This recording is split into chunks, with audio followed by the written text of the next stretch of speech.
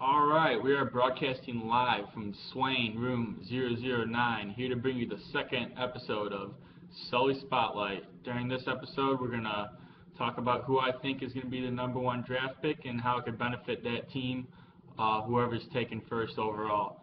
So just a reminder, I'm an assistant writer for the Clutch blog. Check us out at www.wordpress.com/clutchblog and get the latest college basketball highlights, updates, news, tourney talk, you name it. Anything college basketball, we're there for your needs. So basically it's going to come down to with the first overall pick is going to be either Jahlil Okafor or Karl Anthony Towns. Now, both these are great big men. Both play center. Jahlil Okafor, 6'11", 270. Karl Anthony Towns, 6'11", 250. So they're the same exact basically height. They are the same exact height, basically the same weight, play the same position, and it's just a matter of you like mustard on your hot dog or not. Just the difference between two players is a little bit different, but on paper, but I don't think talent-wise they're too different.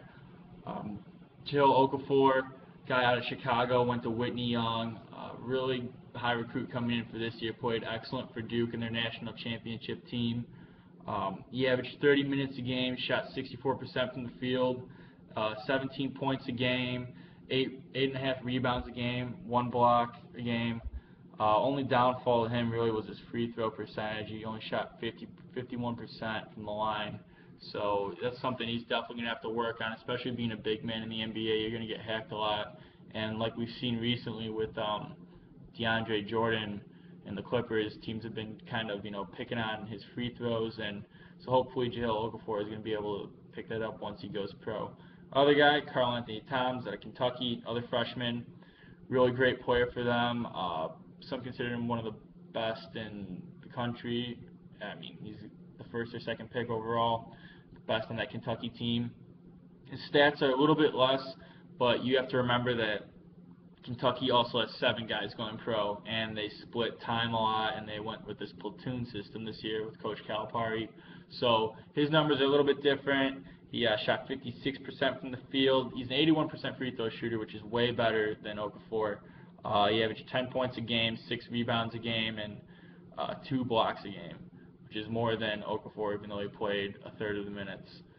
So, Duke, Okafor, he played, they got 3 guys going pro compared to Karl Anthony Towns, they have 7 guys going pro. The numbers on paper are going to be different, but realistically, their playing styles are similar, and they're the bigger guys. Just Okafor seemed to dominate more and stand out more to people because he was playing so much and he was just dominating. They won the national championship, so a lot of people think he's going to go first. Who are the first 2 picks going to be? Obviously, it's the NBA lottery, so we don't know who the first person is going to be. Might be the Knicks because the NBA is rigged. I'm just kidding with that statement, but the Knicks got the second best chance with 19%, and the Minnesota Timberwolves have the best chance with 25%. And just looking at their lineup and their big man, Minnesota, that's the position they need. They already got Ricky Rubio. Kevin Garnett's old. He's really old. I don't know how much longer he's going to be able to play.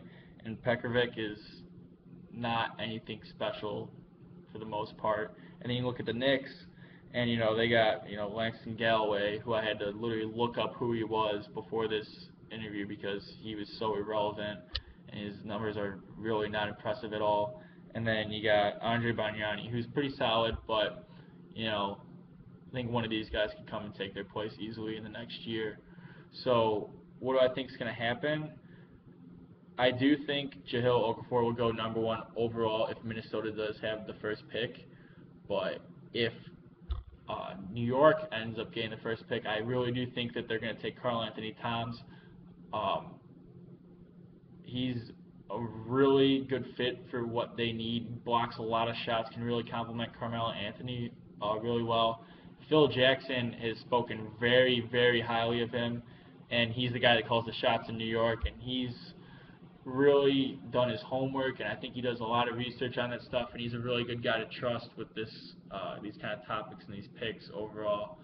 So I think if what happens with Minnesota, I mean, they completely control their own destiny.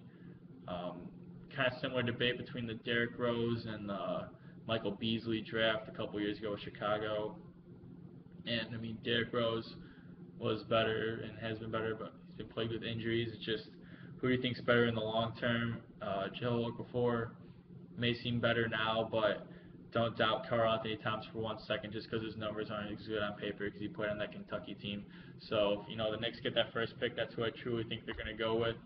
And I really don't think you can go wrong with either of these players. I think they're going to be great players. 5 years down the line, both these guys could be potential all-star guys, all NBA teams, all NBA defense teams. But just look for the Knicks to make a move like that. Don't be too shocked if they make that. You might have heard it from me first. Other people have been saying this too. That's my opinion, but take it, take it as you will. But that's all the time we got today for the second episode of Sully Spotlight. Thanks for tuning in, guys. We'll be back next week with more material, and take it easy this weekend.